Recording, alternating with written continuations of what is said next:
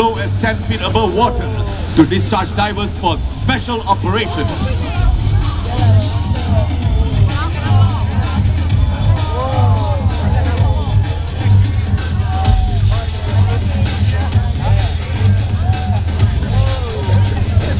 In peacetime or war, the SAF is ready 24/7 to protect our homeland from intrusion. This is achieved through our integrated and multi-layered defense network. Very soon, you'll have a look at the Navy's Fastcraft utility vehicle. This Fastcraft can carry up to 136 soldiers in full battle order, or 18 tons of equipment or vehicle. From the left, the Navy's Fastcraft is making its way across the marina with troops and execute a beach landing. Next, we have our land forces entering the battle in their platforms.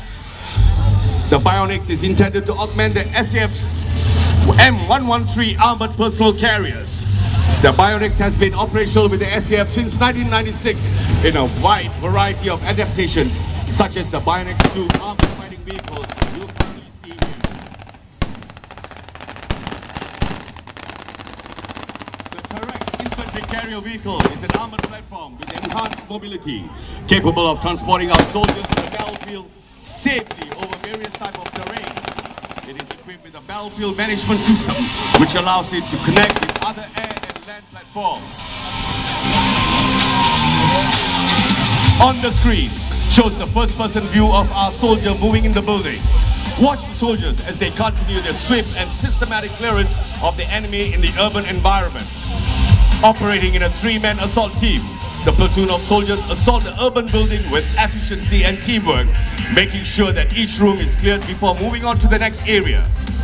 As part of the SAF's transformation into a third-generation fighting force, the Advanced Combat Man System provides tactical units with network capabilities.